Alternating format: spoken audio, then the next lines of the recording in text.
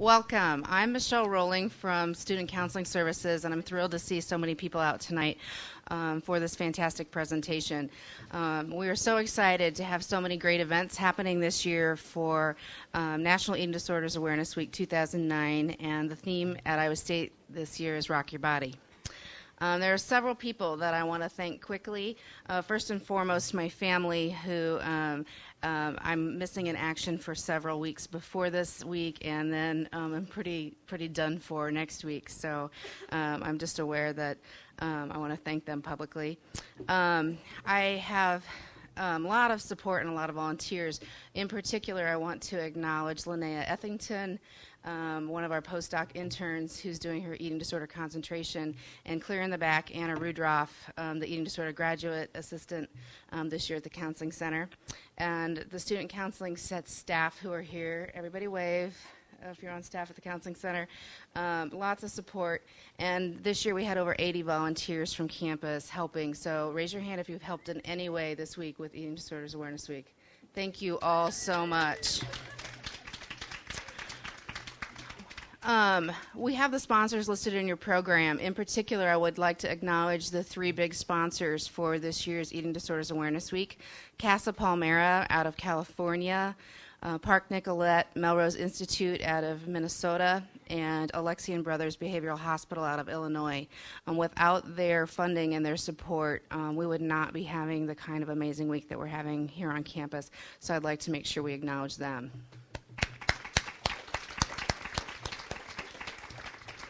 And I neglected to list one department on the programs, so I also want to make sure that the Department of Human and Family Sciences gets acknowledged for their contribution.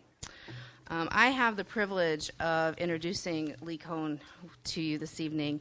Leigh is the publisher of Gertz Books, a company that specializes in eating disorder education and publications since 1980. He is the founder and editor-in-chief of Eating Disorders, the Journal of Treatment and Prevention, and publisher of Eating Disorders Review, a clinical newsletter, and Eating Disorders Today, a newsletter for individuals in recovery and their loved ones. Since the early 1980s, he has spoken about eating disorders at colleges and universities, hospitals, to community groups, and as a keynote speaker at professional conferences for the National and International Association of Eating Disorder Professionals, Academy of Eating Disorders, the American College Health Association, Massachusetts Eating Disorder Association, the ELIZA Project, among others. He has also spoken at such universities as Notre Dame, Duke, Penn State, Ohio State, Shippensburg University, Georgia State, University of Calgary, Nebraska, K-State, California State, University of Georgia, and many others. He's the co-author of several books. He is best known for Bulimia, A Guide to Recovery, which he co-authored with his wife, Lindsay Hall, and which has sold more than 150,000 copies. He is also the author of Making Weight, a men's guide to eating disorder and body image issues. Please join me in welcoming Leigh Cohen.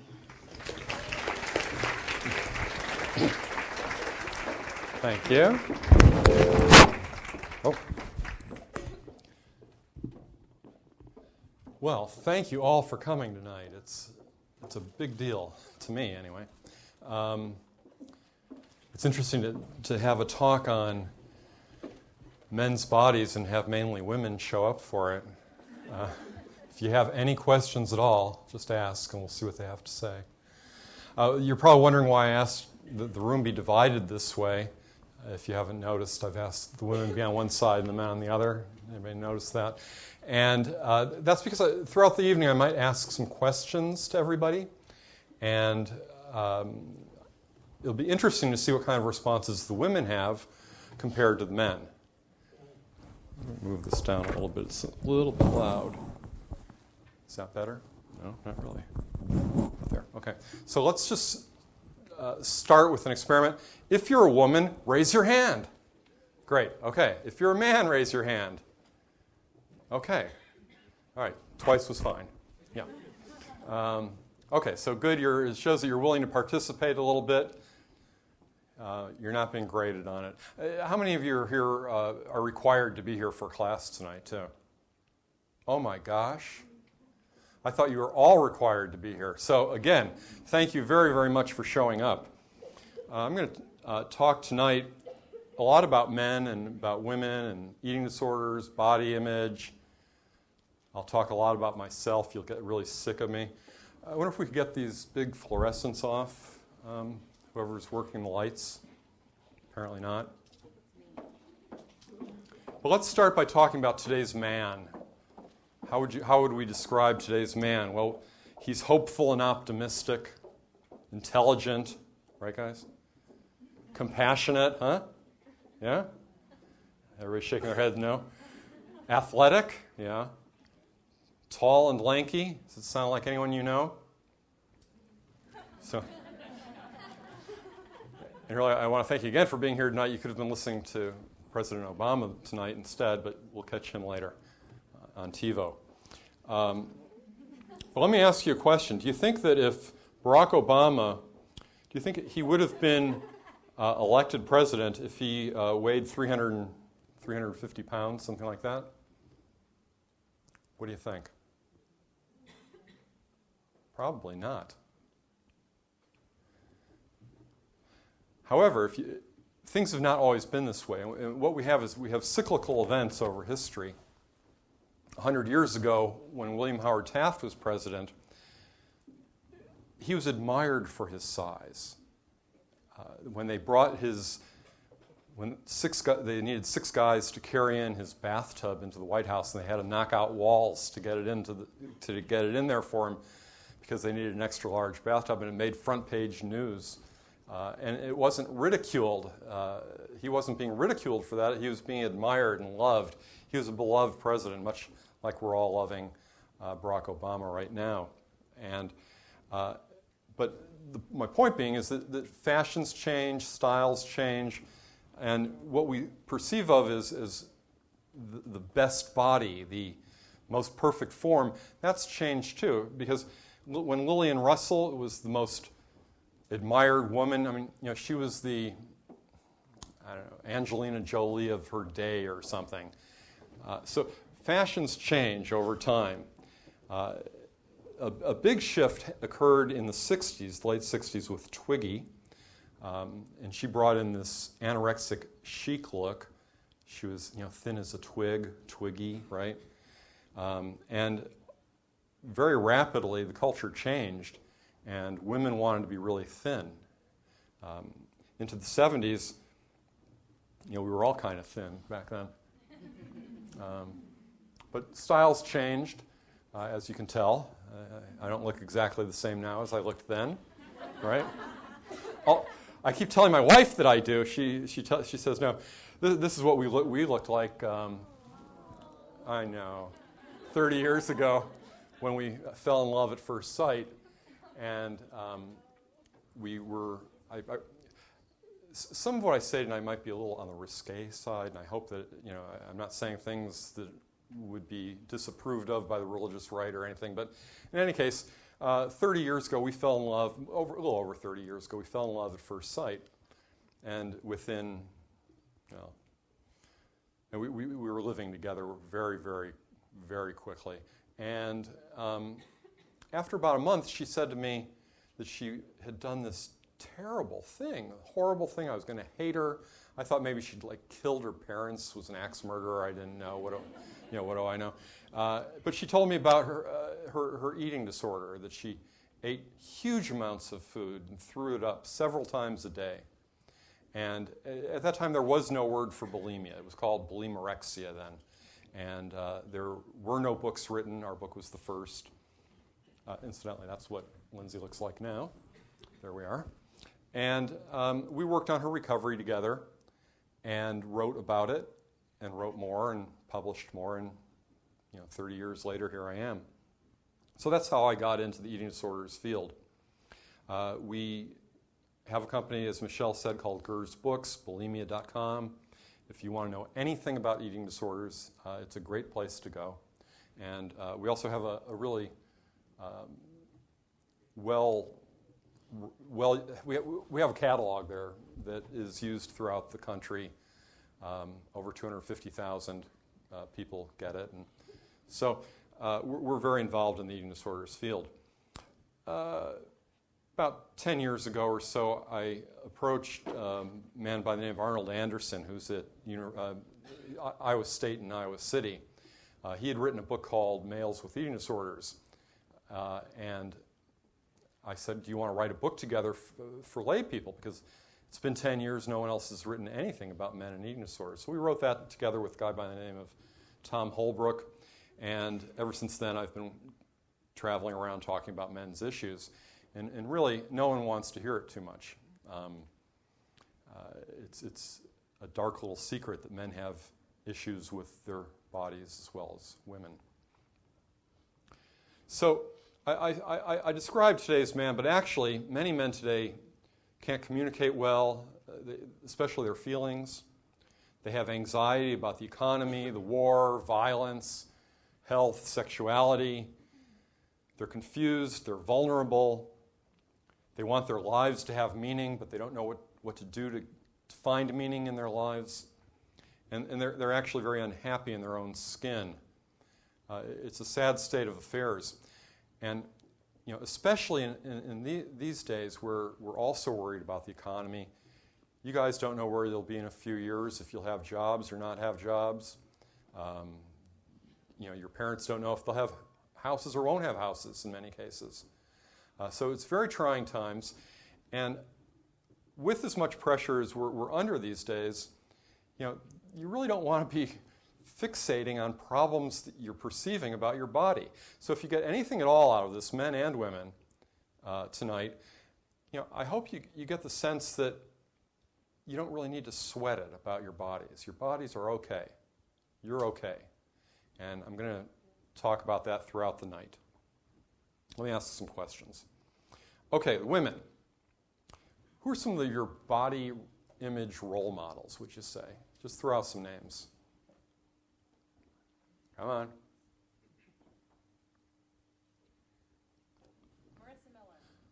Marissa Miller. Who's that? Say that again? She's a Victoria's Secret model. Okay, a Victoria's Secret model. That's interesting because we have unreasonable standards for women. For example, the average model, I don't know you. The average model's 5'11" and weighs 117 pounds. Okay, I assume Marissa Miller is somewhere in that. Not knowing who she is, I assume she's in that range. Every day I get older. The average American woman is 5'4" and weighs 140 pounds. So if your role model is 7 inches taller than you are, and you're not going to grow 7 inches, and if she weighs 30 pounds less than you are, you've got a bad role model there. And these are the role models the kind of role models that we have. Most fashion models are actually thinner than 98% of American women. Okay? Let's try it again.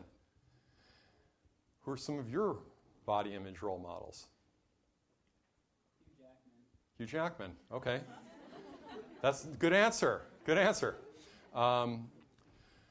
Give the guys 5 points for that. All right, so he's tall, he's thin, right? He's athletic, he's muscular. Anyone else come to mind? Yeah, right. Danny DeVito. Anyone else? Athletes, right? LeBron or Kobe or unreasonable standards for men. For one thing, pro athletes represent such a small percentage of the population that I don't even know what that number is. Any math majors in here can tell me what that number is. It's really a small percentage. The average American man is 5'9" and weighs 175 pounds. And yet our role models, such as Hugh Jackman, I'm guessing here, probably about 6'2", 165 maybe, something like that, 160. So again, we have unreasonable standards. I really debated about this next little factoid, but I felt it was important to share it with you guys especially, and women just kind of, all right.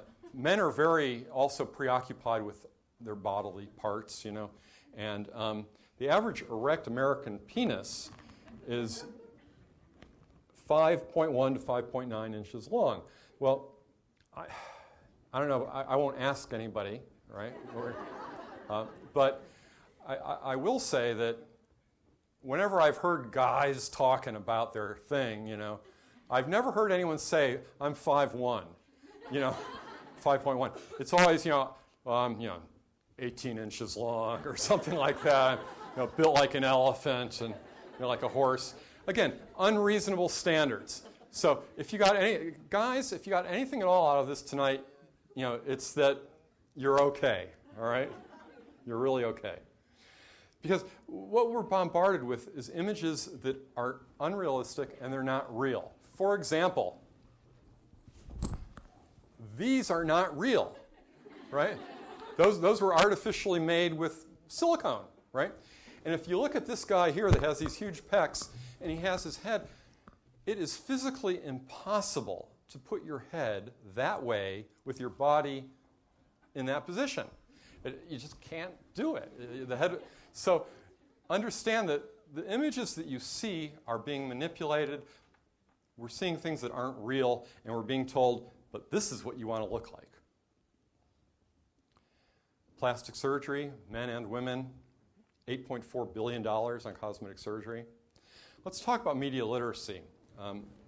And to do that, I'm going to show you some TV clips, because I know that, you know, by now if you're back in your dorms or wherever you'd be watching TV, probably miss it, jonesing a little bit. And so let's watch a little TV. He's a real nowhere man. I became... What? bulimic. Matilda, it's just... So what? I throw up after lots of meals. So do I. It's great. NBC News feed.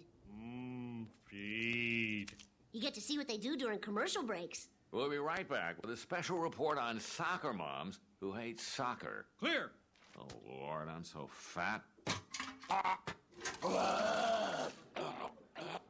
So, you know, one big problem that I have with the media is that eating disorders, and especially male eating disorders, are just not taken seriously. They don't exist, or let's just make a joke about it. And it's really not a joking matter, as you'll hear. We all know about women and images about women. If you were here last night, you saw America the Beautiful. The whole movie was about women's images. So, of course, we have the slender, sexy, lose weight, all of these influences on women. Wilson is the most recent high-profile victim of an eating disorder. Fans were shocked to see her frail physique in the summer of 2004 and soon learned she was being treated for anorexia. In Hollywood, thin may be in, but these days, the wayfish figure is so 1992. So, you know, I've been in this field for over 30 years. I was in the eating disorders field before the eating disorders field was an eating disorders field. And there are, you know, 100 videos on women's issues. There's very little on men. So we don't need to see all that women's stuff. You've all already heard it. Let's talk about the men.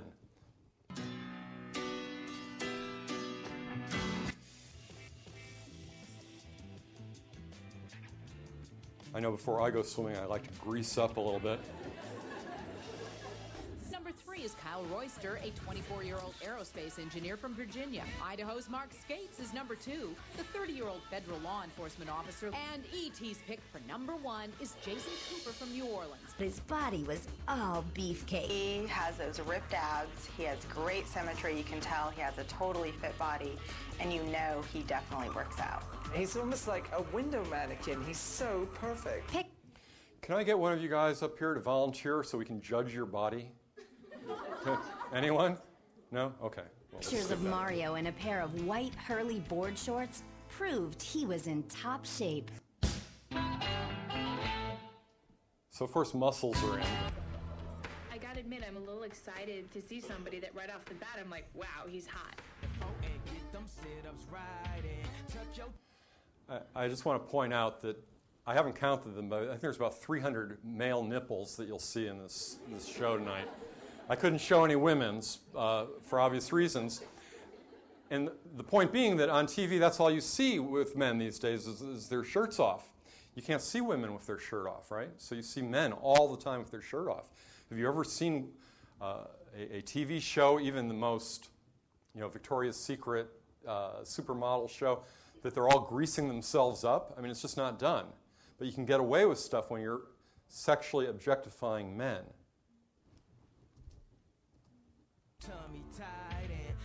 Hi, Tom. How you doing? Good. This is a nice chest. And if you don't start to love the way you look in just 1 month, simply return it and we'll refund your money.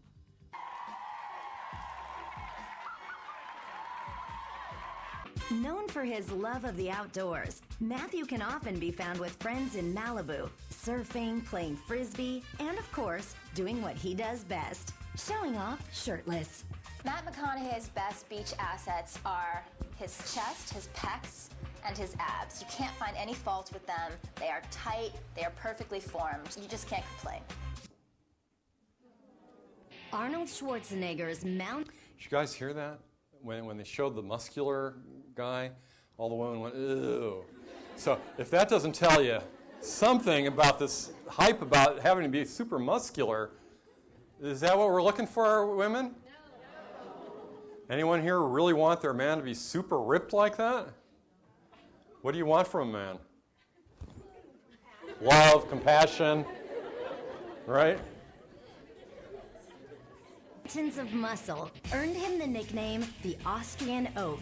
He also won 7 Mr. Olympia titles. In April 2003, Arnold's bodybuilding physique was long gone. Unfortunately, he kept the teeny bikini briefs. This was one Speedo that was a definite speed don't. The monkey bars and... So, if you don't have those muscles in the media, then you're ridiculed. Val's success didn't go to his head, but more than 10 years later, it did appear to go to his gut. I have lost a little of my speed, a little of my fire. Here's what I used to look like. Look at those biceps. We were fighting the power and eating whatever we wanted. You know what? Fat people are not monsters. Look at the outside of this building. It is ugly. But you come inside, and it is beautiful. Just like this unappealing fat suit. Matter how big his belly is, it just doesn't matter. He's Jack. What are you, Jack? A 34D now? After an invigorating dip in the ocean, Jack checked his tan, did some... He's like 70 years old. Give him a break here. Come on. An extra-large hoagie. Pounds in 20 weeks. We watched what we ate. It used to be that all the diet ads on TV were about women. But now, you see men and women. Hello, the new us. Why do you think that is? Why did that happen, do you think? No business majors here? No marketing majors? It's a new market, sure. If 80% of women are already on diets or have dieted, and if there's $40 billion a year spent in the diet industry, and if you're a marketing person in the diet industry, I can just see it. They were sitting around, somebody said, boy, we have every woman in America hung up about her body. She feels bad about herself. She's buying our products. What should we do? Just raise the prices? How can we make more money? And someone said, I got it. Let's make men feel bad about themselves. Let's make men think they have to lose weight or get more bulky. An average of up to 4.5 times the weight than with diet and exercise alone. I strongly recommend it, both as a new doctor and someone who used it with fantastic results. I lost 38.5 pounds, so yeah. And then the flip end of the muscular thing is the thinness look. Jared Leto lost 25 pounds to play a heroin junkie in the critically acclaimed film Requiem for a Dream. How'd you lose the weight? I starved myself. So that's an advertisement for anorexia. Guys, if you want to become anorexic, be like Jared Leto. This star was seen tanning topless. Our hearts stopped. He isn't fat, but he's not... Is that so bad, women? I mean, They're all shaking their heads no. I mean, Leonardo DiCaprio, wasn't he kind of like a sex symbol some time ago? Yeah. I mean, is that so bad? Tone. I was actually shocked when I saw him take his shirt off. Totally make over your entire body, exactly the way you want it, all in as little as 6 weeks. A brow lift and upper eyelid lift. His ears set back. His nose was refined and straightened. His skin cleared with lasers and acne treatments.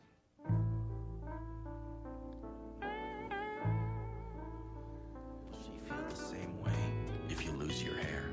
Sure. She'll just feel it about somebody else. So it's not just the body for men, it's the hair thing. If you're losing your hair, well, let me get this straight. You're supposed to have hair on your head, so if you're losing it, you have to buy some kind of product or get transplants or something, but you're supposed to shave the rest of you because you're not supposed to have hair anywhere else? Is it? I mean, what is it? We're nuts. Culturally, we're just crazy. The solution is hair transplantation. Plus, Don't let erectile dysfunction get in the way. Side effects may include headache, flushing, upset stomach, and abnormal vision. To avoid long-term injury, seek immediate medical help for an erection lasting more than 4 hours. and I think that's good advice. Guys, erections lasting more than 4 hours, be sure to call your doctor on that. And really, you know, they have these Viagra ads, and I can't tell you how many women, how many of you have gotten emails from penis enlargement surgery? You know, everyone, right? Any of you get that procedure? No. You know, this is a good question. Women, do you want to be made love to for 4 hours? Anyone? I've been married 30 years, and we're a very passionate, loving couple, as I think I've made clear. But 4 hours, and this is what they're selling you. They're saying take this pill, and they don't want that anyway.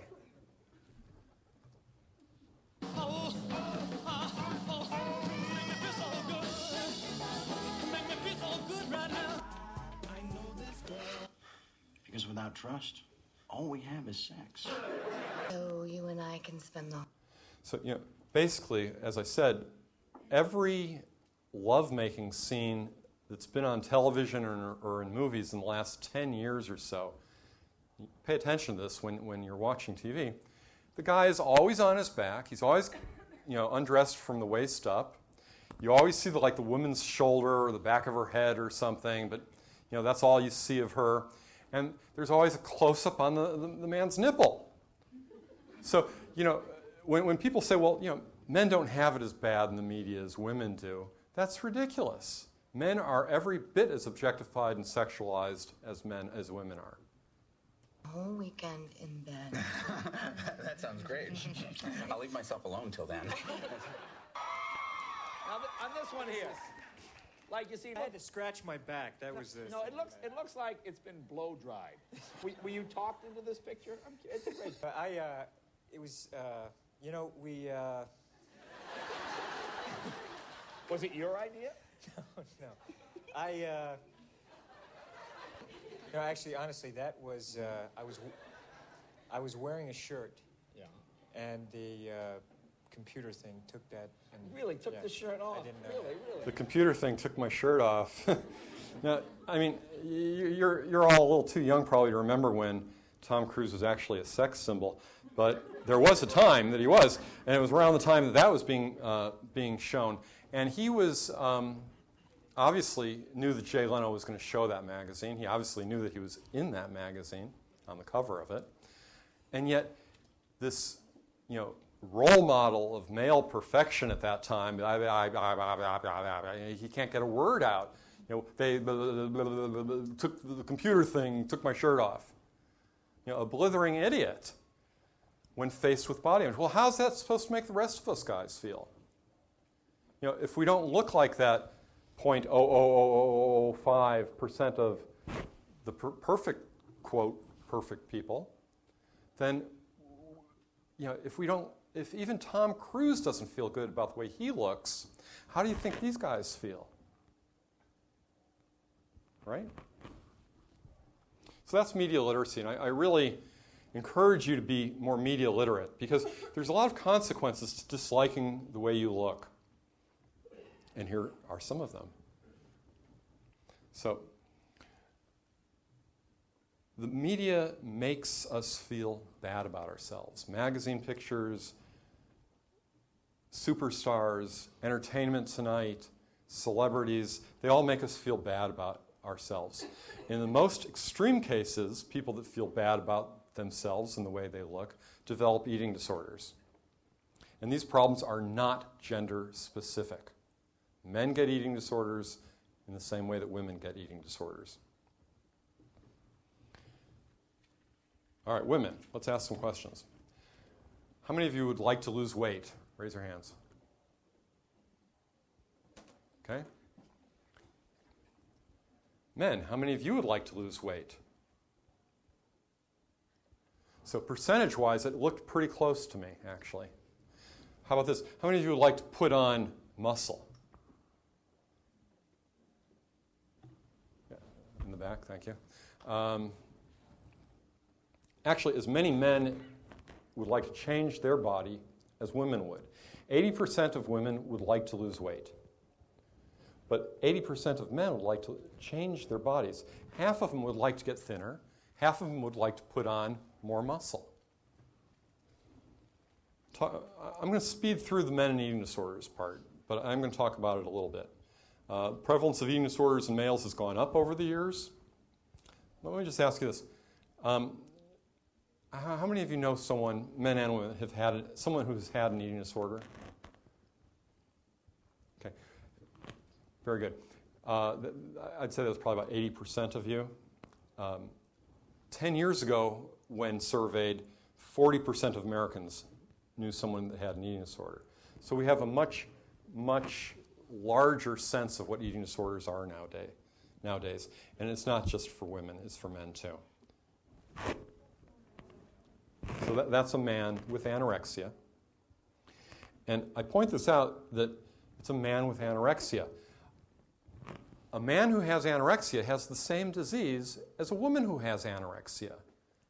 If someone has, a cold or diabetes or schizophrenia, you don't say, oh, only women get those diseases, or yeah, men get schizophrenia different than women get it, or men get the flu different than women get it. No, it's the same disease, the same flu bug. So when a man has an eating disorder, it's the same disorder. It's the same problem that a woman has. And it's about more than just eating disorders. So we have different kinds of eating disorders. But underlying that, we have poor relationships and anxiety. We have exercise addiction, problems with sexuality. We have ineffective communication and low self-esteem, and people abusing their bodies in different ways, and they're traumatized, and they come from dysfunctional families, and there's depression, and there's genetics involved. These are toxic times that we're living in. Let's skip that. This is more about men and women having the same problems. So when we're talking about eating disorders, these are typical of both men and women, that men and women would have decrease in bone density. If you lose too much weight, you start to lose bone density. And if you do it at the age at which most of you are at, it doesn't necessarily come back. So there are women that had bulimia or anorexia 30 years ago that developed bone loss, and that bone loss never came back, and now they're menopausal, and they have osteoporosis. And the same is true for men. There are some reasons that men develop eating disorders other than reasons that women do. For example, athletic performance. Wrestlers who are abusing weight loss methods to make weight. I know in Iowa, wrestling is really, Iowa's the mecca of wrestling, face it. You guys should be proud of that. But also, wrestlers have a high incidence of eating disorder.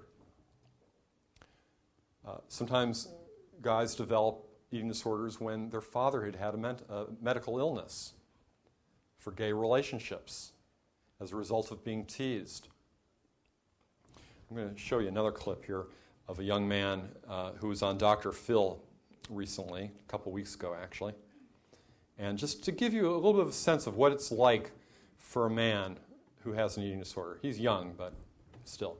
When I look in the mirror, I want to be ripped. I want to see a six-pack. I want to have big arms. If I had my way, I would have zero body fat on me and just be all muscle. I'm so afraid of what food will do to my body. There was one time where I ate a normal piece of cheese by accident, and after I looked at the package, I really started to freak out. So I immediately got on the treadmill and I ran 3 miles. I thought that wasn't even enough, so I ran another 2 after that. I almost feel like I'm not a teenager just because all my friends are out partying and I'm sitting at home worrying about what my next meal's gonna be.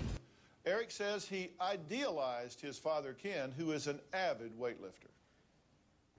My obsession with being muscular started with my dad. He was always working out.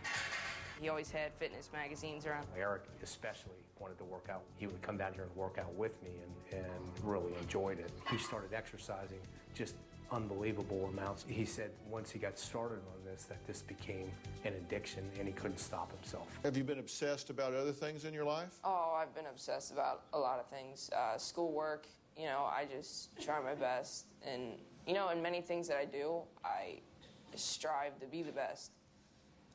I guess that's just, you know, how I'm wired.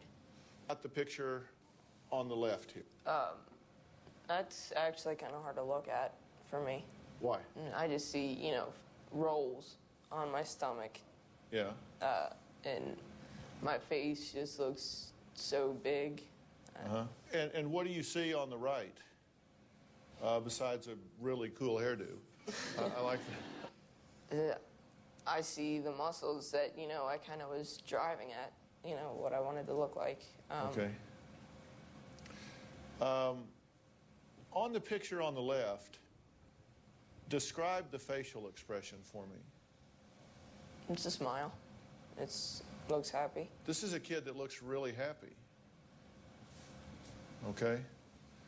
All right, look at camera 3 right now, which is right here. This, you see that? Look right at that. All right, give me that image. It doesn't look as happy. Pardon me? It doesn't look as happy. So maybe this isn't working. Watch his eyes. I mean, maybe the payoff isn't there the way you think. Because it's serving a purpose. It's giving you what you say you want. Mm-hmm. But are you happy? Right there, you kind of got it. I guess really no. So I showed that, you know, just to kind of give you an idea of, well, this is how a person with an eating disorder feels. In this case, it's a man or a boy. But it's the same disease. And men get them and women get them. We have to remove the stigma attached to the idea that only women get eating disorders. There's multiple causes for eating disorders. It's not just because of seeing these images on TV. Genetics plays a big part, family background, making self-judgments. If you come from a judgmental family, I knew a boy with anorexia, and his parents were just really, they were always talking about people. This one's fat, or that one's stupid, or that one's lazy, or that one's... And you hear these things and they echo in your head. You hear your parents' voices. And if you grow up in a family where there's a lot of criticism and it's a critical family, you become self-critical. Well, they thought they were just being gossipy parents, but what they were really doing is they were instilling in their son the concept that he was unworthy. There's a drive for thinness or muscularity as a cause for eating disorders, traumatic events, perfectionism, and we saw that with the young man, and diet or exercise behaviors that get out of hand. And with a lot of the women we see that develop eating disorders, in a lot of cases, they just wanted to lose a little weight. and it got out of control.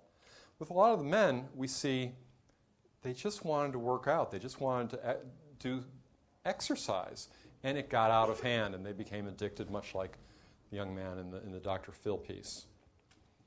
Men don't seek treatment for eating disorders. 10 years ago, if I gave a training like I did this afternoon of professionals who work in the eating disorders field, I'd say, how many have you worked with men? A few hands, maybe. Today, almost everybody raised their hand. So there doesn't need to be a stigma. Women, if you have a brother, if you have a male friend, and you're concerned about him, and you're seeing the same kinds of symptoms in him that maybe you would see in a woman friend or a sister, you have to approach him in the same way that you would her. And let him know that it's not a woman's problem or anything. I'm concerned about you, not you as a man or you as a woman, or I'm just concerned about you. So, the burden is on the women, because so many men, they really don't. They have no idea of what eating disorders are. They don't know that eating disorders are a problem. They may not realize that that if they're running for 2 hours a day every day and eating only a granola bar to make up for that, that's not healthy. Plus, men are secretive and they'll deny it anyway. So you need to get past that machismo. It's men's nature to fix things on their own. Okay, let's talk about dieting. Moving along here. Because dieting really is often at the root of these problems. All right. Oh, I was going to ask. All right, well, I won't ask. We'll go to the next slide. How many of you have ever been on a diet? Raise your hand. Hold them up there just for a minute. Come on. Ever been on a diet? Again, I think the percentages are pretty equal, and to me, it looked like close to 80% or so. 91% of college-age women answered yes, that they had been on a diet. I don't know of any studies on how many men have dieted.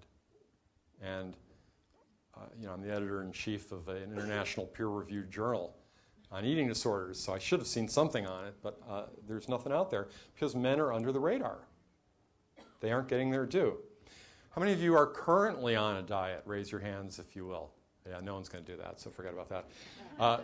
If you were being honest with me tonight, you probably 50% of the women would have said yes, and about 25% of the men. I already told you that.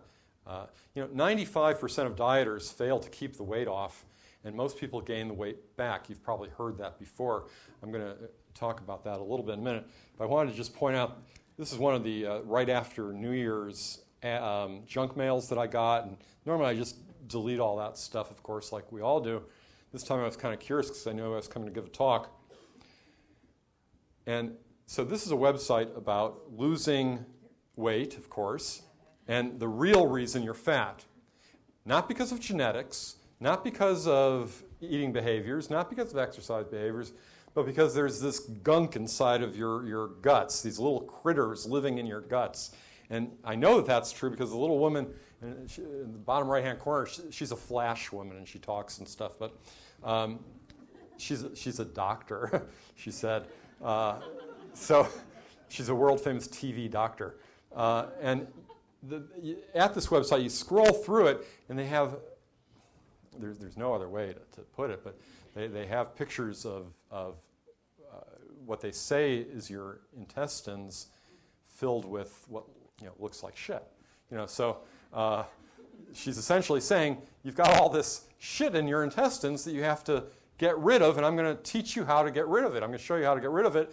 And you could lose 10, 25, 50, 100 pounds with this secret that I'm going to tell you.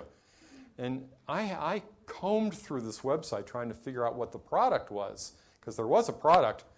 It's a book on weight loss for $70.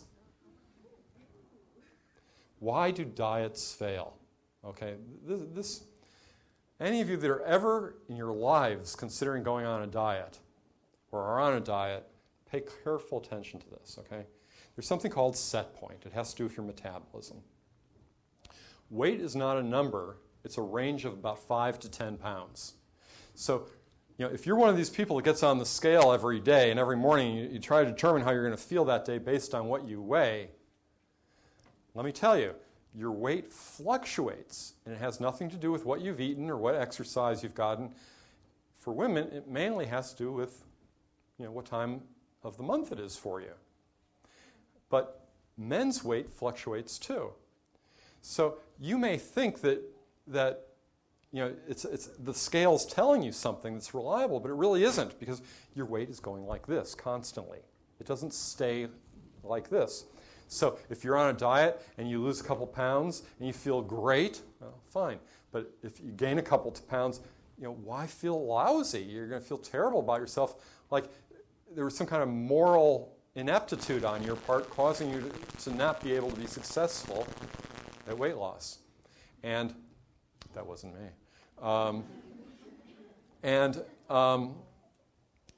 So just to understand, the scale really tells you nothing valuable. The most valuable thing I've ever seen done with a scale is be broken by an angry woman with a sledgehammer because she empowered herself. Pow, pow, pow. And we haven't had a scale in our home ever. I mean, never. And why would we? My wife spent 9 years with an eating disorder. Why would we want to be attached to that kind of baggage? If you've got a scale, if you weigh yourself, it can't do anything but make you unhappy. I encourage everyone to get rid of their scale in the most violent manner possible. Now, set point is what the natural weight is, which is most healthy for you, and your body adjusts to it. It's based on heredity, age, food choices, general health, and activity level. There's something called BMI. BMI is determined when you take a calculation with height and weight, and it's supposed to tell you whether you're obese or underweight or healthy, and it tells you really nothing because it doesn't take into account any of these things. Like the scale, BMI is a worthless device. Insurance companies want to use it, but really it's just a load. Forget about it. Our bodies fight to maintain their set point. So if you eat more food, your body generally will increase its metabolism and burn those calories.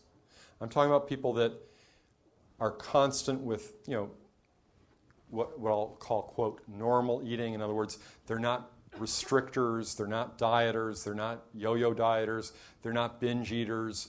Sometimes they eat a little bit more, sometimes they eat a little bit less.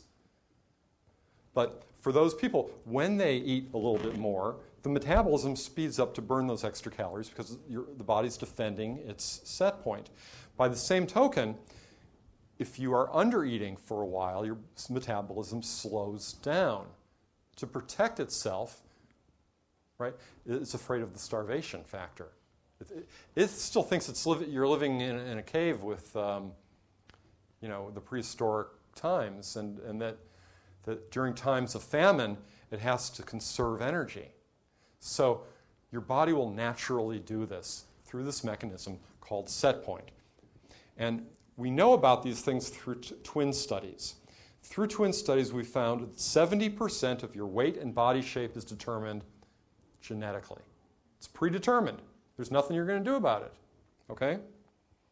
If you have two obese parents, you're going to be obese 90% of the time. If you have two thin parents, 90% of the time, you're going to be thin. And this is true if you take two identical twins, separate them at birth, put one in a family with two large adults and parents, and you take the other kid and you put that child in a family of two thin parents, and you check on these children 10 years, 20 years later, they're going to look exactly the same. It's genetics. This is the part of the show that everyone seems to enjoy the most, and I don't know why exactly, but I'm going to illustrate my point. On the left here is my dad, okay? And there's my son Charlie, at about the same age. And if you look at them, you can see they really have the same body type. They really do. And if you look at my dad and me when we were both about 30 years old with our kids, yeah, don't look at that kid. Look at this kid over here, huh? This is the kid to look at here. But forget about the other one anyway, because he has my wife's body. That's not Charlie. That's my son Neil. And he doesn't have my body. He has my wife's body. But my dad and I have the same body. Look at our arms. Look at our shoulders. Look at our chests. It's the same body. And here's me and Charlie. And look at this here on both of us. We both have that exact same curvature, exact same in the arms, right? How often do you walk down the street and you see a parent and a child walking and you go, oh man, you can sure tell they're related, huh? You see it all the time. Well, you have families too. And Neil does not have my body shape, my body type. Charlie does. So what you want to do is you want to look at your family tree and figure out whose body do I have? Do I have mothers, fathers, one of my aunts, one of my uncles, my grandparent? You know, whose body do I have? Because that's your baseline. You know, that's what you're going to be looking like. Look at old pictures of them and yourself, and look at how they look now. That's how you're going to look when you're that age, for the most part, because 70% of your body shape is determined by your genetics. Here's my dad and Charlie and I when we were all 19. And again, same body type. And here's my dad. He was a little bit younger than I am now. But, you know, right? Same thing, right? Same, really? And now let me tell you something. My dad, may rest in peace, was a meat eater, steak and potatoes, a lot of desserts, a lot of sugar, never exercised. Never. I mean, you see him playing golf here, but really, you know, he would drive the cart up to, you know, and he'd hit the ball. He was not a jock at all. I've been a vegetarian for 40 years. I do eat fish. And I'm a jock. I play full court basketball 3 times a week, and I have for most of my life. I ride bikes, I hike, I swim. My dad, you know, he saw those things on TV. You know, and yet we have exactly the same body type. It's so similar, in fact, that when he was alive and he was too old to shop for clothes, I would try pants on, and if they fit me and they were a couple inches shorter, I'd know that they'd fit him, and that's how we bought his pants for him, because we had the same bodies. If you have issues with your parents and you look just like them, you have something to deal with there too, but that's for another night. Okay, how to feel better about your body and yourself. All right, because this was the promise I gave you when you came in. I said, you know, these are rough times. These are terrible times in many ways. And you really don't want to be feeling bad about yourself. You know, you can feel there's so many other things to feel bad about that are outside of your control. We can't control the state of the economy or the war in Iraq, but we really can control how we feel about ourselves. So you want to practice media literacy, as I said. You want to get better role models. Think of me as your role model, really. I'm a role model for positive body image. I like myself. Accept your genetic influences. Celebrate your personal uniqueness. Be more compassionate towards yourself and others. Don't diet. It's not going to help you in any way. And, you know, eat a balanced diet. Eat reasonably well. If you don't know what that means, go to mypyramid.gov, and it explains, that's from the American Dietetic Association, it explains about healthy eating. And that you want carbohydrates and you want to get your vegetables and fruits, and a little cut back a little bit on the oils and which oils are good. Olive oil is a great food. It's great for you. Eat a lot of olive oil. Eat olives. Eat avocados. Do they have avocados in Iowa? Yeah. Do you have them in your backyard? I do. So learn a little bit about nutrition. Guys don't know anything about nutrition for the most part. Guys, learn something about nutrition. Get some good exercise. I love this picture. These guys taking the escalator to work out.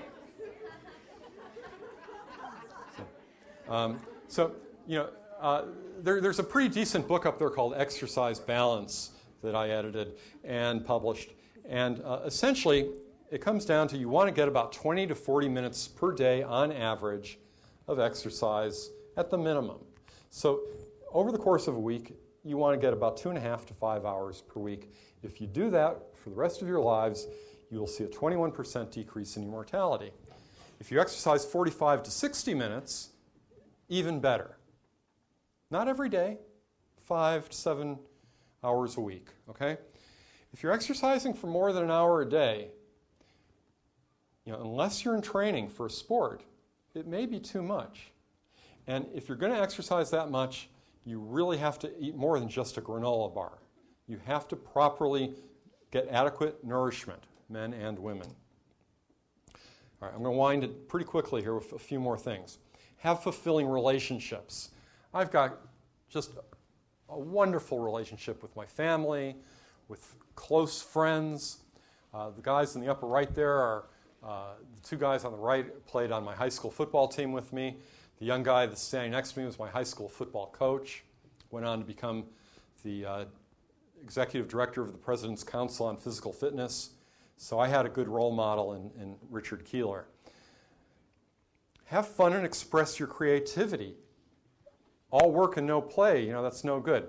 As I said, I like to play basketball. I like to play music. I like to sing now and then.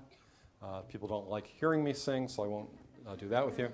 I am very passionate about painting. That's one of my oil paintings from the Dominican Republic. I think one of my better ones. Find fulfillment in your work.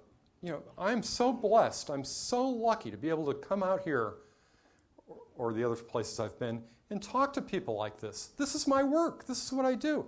I help people. It's a wonderful thing. Find fulfillment in whatever work it is that you have, even if you're a blacksmith, like this guy here. Be brave. This, again, is my son, Neil, who does not have my body type, walking across fire. Be brave. These are tough times. Be brave. Spend time in nature. You have to get off. You have to get away from the cars and get away from the buildings and get away from all the other people. This was from a trip we took last summer that was just wonderful in the Bob Marshall Wilderness in Montana. And we spent a week there, and in the first 6 days we only saw 2 other people. Oh, it was great. No cell phones, no electricity, no cars, no motors. Get away from it. Spend time alone. Relax. Your generation, and I hate saying things like that, your generation, but you're so connected. You've got the Facebook and the, what's that thing, the texting and, email and Twitter and, phone calls. How many of you have gotten a text tonight during this talk? Spend some time alone. Turn the phone off once in a while. I actually once got a phone call while I was giving one of these talks. One of my sons called me. Said, "They can't talk right now. I'm in the middle of giving a talk." Relax.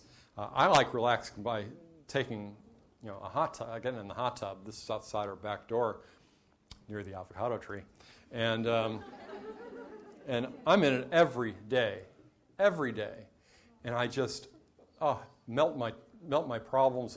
I don't have many problems, but if I had problems, I'd be melting away. One of the reasons I don't have a lot of problems is because I relax. And I do all the rest of this stuff. I'm telling you, I'm not making this stuff up. You don't have to be uptight within your own being. The oddest thing happened to me when I was was 25 years old, and I'd been unreasonably happy for a number of days in a row.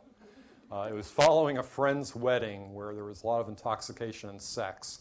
But I got home, and I just felt, it was before I was married, and I just felt really happy. You know how sometimes you feel. And it went on for a couple days, and went on for another day, and all of a sudden I had the thought, well, maybe I could just be like this all the time. I could just be happy all the time. And you know what? I kind of have. I mean, I've had hardships. Don't get me wrong. My children have had illnesses. My parents and sister have died. I was on the verge of bankruptcy at one point in my life. We had employees. We had to use our credit card to pay our employees to keep the business going. I've had hardships. But through it all, I've maintained an optimism about life, an optimism about who I am, a self-acceptance, a feeling that I'm okay who I am, and that I can rise above whatever it is that's out there. Let that happen out there. In here, I'm okay, and I'm going to be okay. And it's worked for me. It really has. And when I say, let me be a role model for you, honest to God, I'm getting chills up and down my spine telling this to you. You know, shooting up and down my spine. I'm feeling, wow, this is a heavy moment. This is an important moment because some of you are hearing this, and some of you are actually going to retain this, and you're going to have a better life as a result. And who knows what the future brings? But if you're not hung up on your body, if you're not hung up on unhappiness, and can really find contentment within your own being, you've got it beat. I mean, you know, I've lived a long and happy life, and it sure beats living a long and unhappy life. Let me tell you, that's the truth. Okay? See the divine everywhere and in everyone, especially yourself. You know, I see every one of you, and I just appreciate so much that you came. And a lot of you, I have the chance to just thank you when you came in. Thanks for coming. I appreciate you came tonight. And when I say that to you, you know, I look at you and I see you as God. I mean, you're just divine. You're wonderful, wonderful people. And I see myself the same way, as I've said. So, you know, do that. You know, instead of being critical and judgmental about people, be accepting and loving with people. This was taken a week ago on the roof of my house looking up at the sky. It was kind of cool. Treat others and yourself with love and respect. That's the bottom line. That's the whole thing. That's the whole message. That's all I got to say. Thank you very much. You've been a great audience.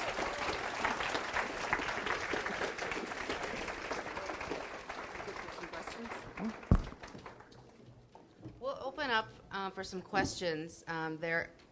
Make sure you guys eat some food on your way out. You can't have an eating disorder thing without having food. So grab some snacks. And also, Leigh will be available for some book signing if you're interested in checking that out. And T-shirts. Yes, and we still have some of the EDA T-shirts that say Rock Your Body back there. Also, I just want everybody to know, Student Counseling Services is located in the Student Services Building. If you don't know where we're at, look us up on the internet. Does anybody have any questions for Leigh? Nobody ever has questions. Yeah, they do. Yeah, we ask questions. It's about the set point. Yes, about set point. If somebody has an eating disorder, how does that set point work? When you said it gets thrown out of whack. So if somebody is recovering, It takes quite a while to readjust. So, in the same way that when somebody, the question was about set point and what happens if you have an eating disorder, what happens to your set point. And look, you can leave. It's okay if people are leaving. I'm not offended. But if you want to stay and do the questions and answers, do that. So what happens is, lots of times you go on a diet and you start losing a lot of weight real quick, and then you plateau, and then you slowly start gaining weight back. The same kind of thing happens with an eating disorder. It takes a long time. You might gain a lot of weight back real quickly, but then you plateau, and it takes a longer time to gain more weight back. And it may take a year. It may take longer than a year to eventually find where your natural set point is. There is something called diet-induced obesity. People that go on yo-yo diets throw their set point off so badly, in some cases, that they become obese. Their metabolism stops working properly. Yeah, you can also look up the refeeding syndrome, and that'll explain to you quite a bit about the phases your body needs to go through after you've thrown it off so far, so that you know what to expect. Today you mentioned about the diagnostic criteria for anorexia nervosa, and I thought it was interesting the point you brought up about how women are, one of the criteria is amenorrhea, and then for men, why don't we test for testosterone levels? Right. So can you talk more about that? No. No, okay. For anorexia, there's what we call diagnostic criteria. If you meet A, B, C, and D, you have anorexia. One of the diagnostic criteria is that for females that they lose 3 consecutive menstrual periods. For men, there's no similar kind of measure. However, men do have lowered testosterone levels when they have low weight. And in the upcoming diagnostic criteria, we'll see a change where testosterone levels are going to be measured as one of those things. Before you ask that question, I also want, one of the things that I really want the men on campus to know and to spread the information about around campus is, in response to the needs of the men on campus, we have changed all of our groups to co-ed groups on campus, and I just really want the men on campus to know that we are a confidential, safe resource of professionals who understand that this is not a women's issue, that this is a person issue, a people issue, and we really want to get the word out that there is hope, there is a place to go on campus for some help. I love that you brought up how bad the objectification of men is getting in the media, just, all parts of the media with marketing and television and movies, and I'm seeing it get worse and worse, and I would disagree with you a little bit in that I don't think it's to the same level yet. And also I think it's important, in my opinion, that it's not having the exact same effect because of the history of how long it's happened for women and the power issues between the genders and violence things, and it's a whole other story. But I can see that at some point it could get really close to that. It could become almost as detrimental for men as it is for women if it continues on the path it is. And so I'm so glad that you brought that into your talk because it's like it sneaks up on us and we don't realize it's happening until it's gotten really bad for people. Let me just say that for women, they've been faced with that objectification and sexualization for 40 years or so, since the 60s. For men, it's only been going on for 10, 15, years.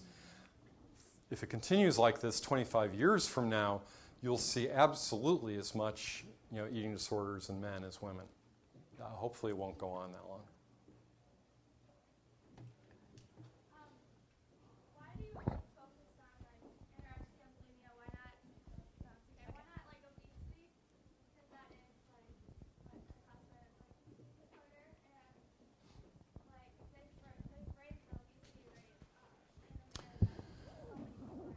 Yeah, actually, sometimes I do talk a lot about obesity and the, quote, obesity epidemic, and I don't buy into it.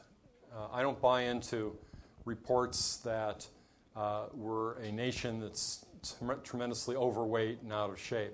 Out of shape, perhaps. Not fit, definitely. Overweight, based on what? If you look at yourself compared to your parents, especially for the guys, most of the guys are larger than their parents are. They're taller. Our bodies are growing. If you look at uniforms from the Civil War, Revolutionary War, they're a bunch of little people. They're like this big. We're getting larger and larger as a species. So that's part of it. So we're using standards of measurement that were established in the 60s, 40 years ago, based on members of the military. And so we're taking people in the prime of their life, in their 20s, late teens, early 20s, much like yourselves, and we're saying that that's the standard that we're going to measure all of society against. Well, I eat the same now that I ate when I was 23 years old. I get the same amount of exercise now that I got when I was 23 years old. But my weight has gone on a steady increase through the years. A healthy increase.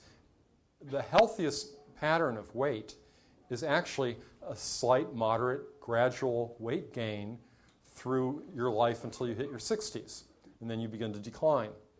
But what we're being told by the media is that people in their 30s, their 40s, their 50s should have the bodies of 20-year-olds. And that's what a lot of the obesity, quote, obesity epidemic is being based on. I do go into it in other talks. Time restraints, I didn't get into it too much tonight. I'm going to jump in for a second. The other thing that we have to look at is that metabolism piece that Leigh mentioned earlier, that every time you diet, you throw your metabolism off, and you're going to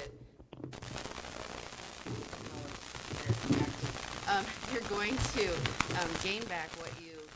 I think it's you too close to that, Anna. Sorry. You're going to gain back everything you lost plus another 10 to 15% of that weight. And so every time you yo-yo diet, you throw yourself back to where you were plus. So every time you do that, you're resetting your set point weight. And as a country, if that pattern is happening with, the billions and billions of dollars that are going into that, we are going to see the average size just continue to go up. Yeah. I actually had one question for Really? you, Leigh. I appreciate you coming here to Iowa State. I think this is wonderful information. It's so important. And I was really curious about your personal belief, what you consider to be one of the biggest deterrents for men pursuing treatment if they feel like they might be dealing with something like this. What do you think might be one of the biggest factors that is preventing them from seeking help? I know you talked about that a little bit in your presentation. I think there's 2 or 3 things. One is that they're ignorant. They don't know that they have a problem. They think that they're just engaging in normal behavior. They're not aware that they have behavior that can be clinically diagnosed and treated. And if they do realize that they have a problem, they think that they have a woman's problem, that they're feminized and that they're embarrassed and ashamed by that and really should not be. So there's that stigma. Okay. Anybody else? Yes. Just as you had said, you asked us how many of us knew somebody who struggled with an eating disorder, or somebody who raised their hands. I imagine a lot of us know guys who are compulsive exercisers or maybe binge eaters or things like that. But you hit on a really good point of macho male culture. How would you recommend one guy go about expressing his concern to another male friend? Yeah. Realistically, without having your man card taken away from you. Yeah. That fear that you have as a man talking to another man. Well, remember first of all that most guys are first and foremost interested in what women think of them, and interested in women, or gay guys in other guys. And what I heard from the women tonight was that they want men who are compassionate. They're interested in compassion. So if you trade in that man card for a little bit of compassion, sensitivity, and better communication, then you're being real, you're being genuine, and that's where you want to be. You want to be your truest self. Your truest self is being honest at all times in all situations. And if you have a friend who you see has a problem, it is your obligation, it's your moral obligation to say something about it. You have a problem, let's talk about this. I care about you. I'm not coming on to you, but I care about you. I want you to get help. I mean, we've all had friends, close friends, confide in us things. And it's just the same level of close communication, and being a confidant is what you want to be.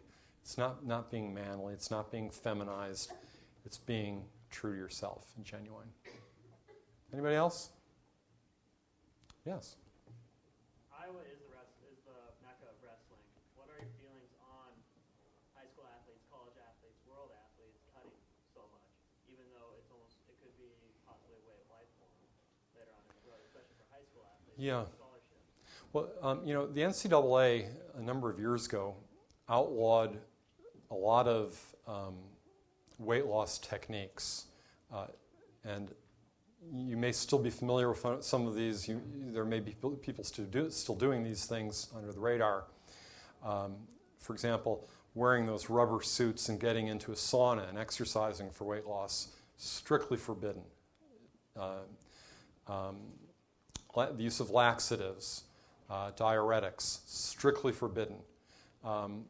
Unfortunately, so at the highest levels, while there may be some abuse of these regulations from the NCAA, which came out of people dying, incidentally, you have a trickle-down effect that not all of the youth coaches, let's say you're a youth coach and you're coaching 10-year-olds to be wrestlers, and you were a wrestler and your dad was a wrestler, you're going to coach them in the same way that you were coached, and it may be in ways that really are not proper anymore, that aren't allowed anymore.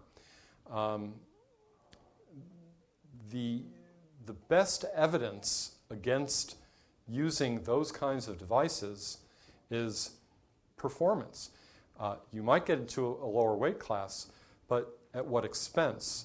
The tests show that people who are underweight, who are malnourished, are weaker, they don't have the same, their muscle fibers aren't firing in the same manner, they don't have the same levels of strength. So fine, so you got to a lower weight class and you're going to wrestle some other guy that got to that lower weight class too, but you're not going to be at your best. So I think that the same messages that were coming down through the NCAA about 10 years ago, you have got to reach the youth levels. It's very important that you realize that you want to be wrestling at the weight that is your natural weight, because that's the weight that you're going to be able to perform at your best at. I think the other thing you have to prepare for is, how do I live my life post-wrestling, living a life that's off-season? So many of the wrestlers, even when they're off-season, are actually training harder if they're doing some independent leagues outside of the regular season. There is definitely the yo-yo. And we're seeing post-wrestling men who are struggling much worse with their eating behaviors and their body image post being a wrestler than even in the midst of actually being active wrestler. Yeah, and I've had men contact me, because I hear from everybody, who have said, yeah, I was a high school wrestler and I cut my weight and learned about how to throw up to lose weight, but then I stopped wrestling and I stopped doing that. And about 15 years later, I started doing it again. And I don't know why I started doing it, but I did. So it was, men who had become bulimic, essentially, because of skills or techniques that they had learned when they were younger as wrestlers. So the other thing is the worst thing you want to do is get into an overtraining situation. Training, you want to be training at your for peak performance at the highest level, and you can overtrain so that your body really is not functioning at its best. Higher incidence of injuries, stress fractures, lower levels of strength and power and speed. So it's finding that correct median, that correct performance line, and it has a lot to do with nourishment, that you have to keep yourself well nourished if you're burning all those calories through your sport, your training. Thank you again. And thank you again.